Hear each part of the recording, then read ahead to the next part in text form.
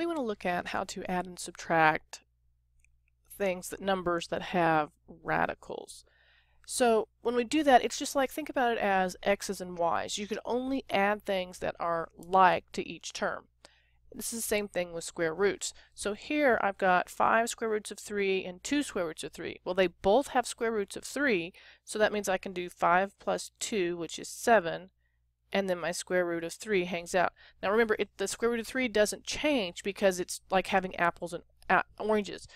So what that means is I'm saying it's normally like you'd say 5x plus 2x, which we know would be 7x. So this is just kind of an aside for how you can think about it, and then you could replace the x with the square root of 3 if you're having difficulties.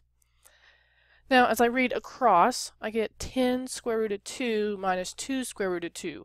Again, let's look at the way I did before. So this would be like 10x minus 2x, which would be 8x.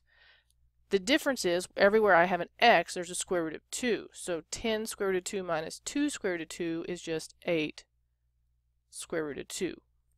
If the little part up here with the x's is confusing you, then all you have to do is you just disregard that. If it's not, take the x out and enjoy that. Now, the last one down here, what do you notice? We notice I have a square root of 3 in one and I have a square root of 2 in the other. So those are different. So you can't add them or subtract them together.